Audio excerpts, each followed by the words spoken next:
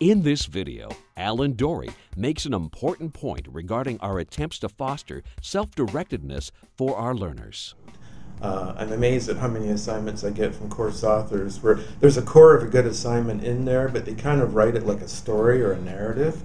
And what I find students really need is they need steps. Here's the 5 things you have to do in this assignment. And I spend a lot of time with assignments and courses I design where I have to find the structure hidden in the narrative the course author has provided me with and mark that out very clearly for students, because that really frustrates students, especially students who are new to distance education. We have a lot of 100 and 200 level courses here, and students are out of high school.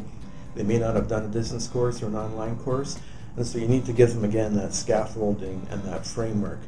And sometimes in these days of student-centered learning, instructors want to give students the opportunity to be really creative, and they give them an assignment. I had one in my master's program where it was basically, you do whatever you want. Here's a 1-line sentence giving you the topic. You go off and treat this any way you want. And everybody was lost because nobody had had that before. And in fact, in the course, the first 2 assignments were very prescriptive, very behavioristic. So people did that, walked through the steps and handed in what they were supposed to regurgitate. And then they got this thing where it's like, go be creative. And everybody was like, huh? So I think if you're going to do that, you have to give them a small assignment first that lets them be creative in a very contained framework, and then turn them loose.